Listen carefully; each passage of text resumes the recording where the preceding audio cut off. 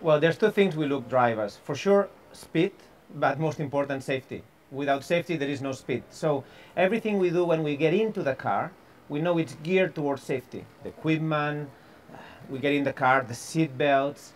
But there is one thing, the last thing I do that really makes me feel safe.